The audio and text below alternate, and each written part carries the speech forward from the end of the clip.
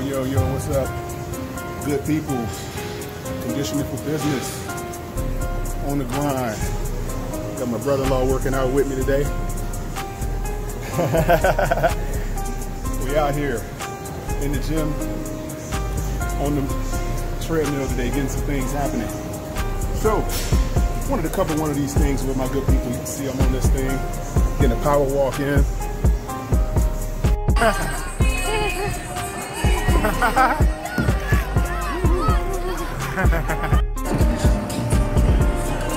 Alright, don't worry about it. We can filter it out later. Stop telling people I got a pimple. It's right here, guys. Oh, give me. Oh. Man down, man down. Where you at? So, like I was saying before, in the power walk one today. So here's the deal. I want to discuss a few things while this treadmill is going. Making it move. So I want to discuss a couple of things in regards to people standing by their word in commerce today. Okay? As you're out here and people are repeatedly offering you situations, offering you transactions, or whatever have you, for whatever reason, I think you run into a situation where some people are out to obviously improve their own financial and commercial situation, but you run into a lot of people that sometimes place the cart before the horse, and especially the people who don't really understand the complacency, or the complacency that they actually try to lay at your foot. There's so many different areas of knowledge that you have to partake in order to be a specialist in what you do. So an education is highly required in order to be successful at the highest degree. With people, with the transactions that will come to you, all these things that you're doing, you must have a high degree of understanding of what you're doing. Okay, so what ends up happening is some of these people don't have that degree of understanding, and that level of I want to say just not understanding what they're doing. They will tend to place you in a situation where you have to take time out of your schedule to educate them, which is something that I personally can't stand it. But I see it this way: when you're working out here with these people, if you're going to be in any level of organizational enterprise, you need to understand what you're doing. You need to understand what business that you're involved in. You need to understand the different levels of required knowledge in order for your success to be what it's supposed to be. And when you basically lay at the foot your own personal mental debacle to something that you don't get, or you're trying to figure out the business as you go around, you're impeding the level of progression of a person that already knows what they're doing. And I'm not saying you're supposed to know everything, but offline you're supposed to educate yourself. Don't educate yourself online in the middle of a transaction or middle of a proposal, because you're going to come off as a person that really doesn't know what they're doing. And that's going to rub people the wrong way. You're going to look very incompetent. You're going to look like you're fiddling around in the dark, something that doesn't exist. And you're going to come across like a noob, someone that has never done a deal before. Okay?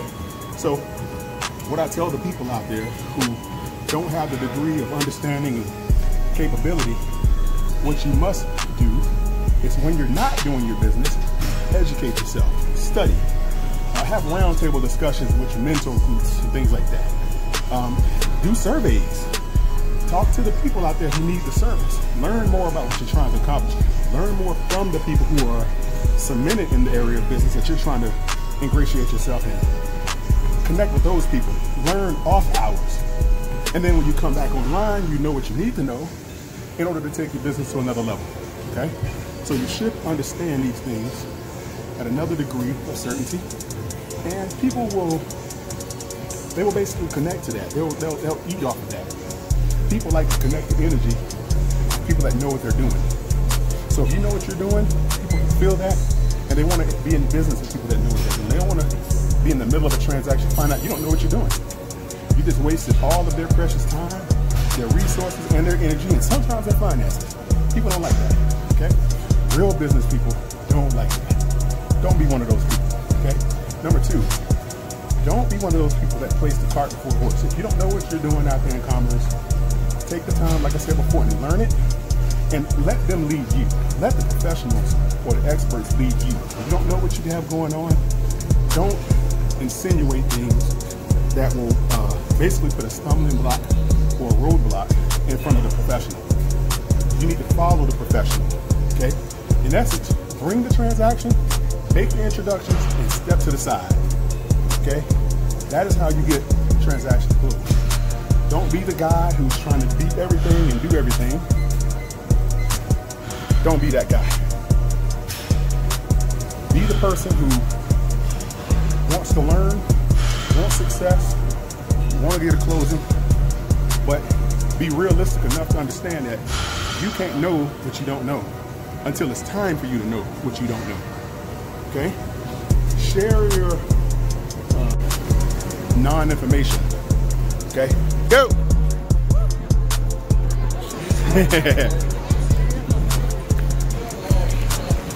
Try to remain upright if you can. Try to remain upright. Look at the little one of the bunch. Try to remain upright. Tiani, try to remain upright. He jumped down.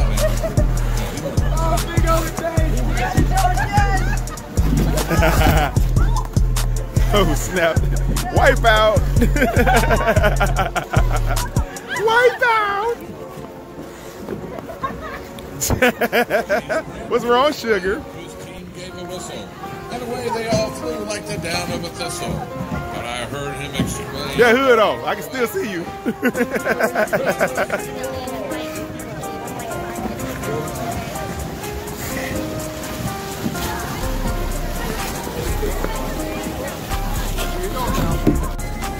All right, good people. So I had to switch machines. Now I'm on the bike. Getting the bike done. So it's kind of cut off on the last thing I was going to talk about while I was actually in the middle of closing. But what I was saying for the people out there, don't be these people who stand in the way of progress and impede progress with your own personal arrogance and things like that. You have to understand that you're not supposed to know everything at every time. You learn in increments, and it's natural that your brain deletes information that it doesn't need, and it retains knowledge that it finds useful. Okay, but most people don't understand how the mind works. They try to do or understand everything, and they try to do everything. Some people have better talents than others. Everyone can't be LeBron and dunk from the free throw line. You know, some people can't hit a line drive, 280-yard line drive off the tee like Tiger Woods. Everyone's not that. Everyone's not Phil Mickelson. Everyone's not Floyd Mayweather. You can't knock people out when you want to. Some people have to find their own skill set, whether it's an art dealer or an auto manufacturer or even the best janitor you can find that can wipe a window or clean a set of windows better than anyone in the world. And there are tactics on how these guys do that, to be honest with you. But ultimately, I say all that to say this. Everyone has a specific skill set. And the special people out there recognize that they are not everything.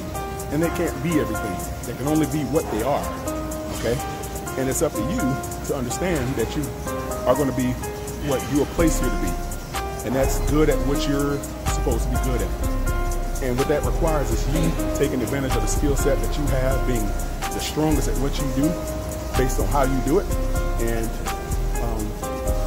basically relaying that skill set to other people and other situations to benefit everyone involved in the transaction. Okay? So never put the cart before the horse. Never be one of these people that think they know something about a transaction that they don't know, and in the end you end up looking stupid when it all surfaces in your face because you're expecting something. A lot of the times you expect things that you haven't paid for, relationships you haven't earned, contracts you haven't earned, transactions that you haven't earned. It's a huge entitlement complex that's going on out in the world today. People who don't earn or deserve what they're getting their hands on. For whatever reason, they believe they're entitled to it, and they're not.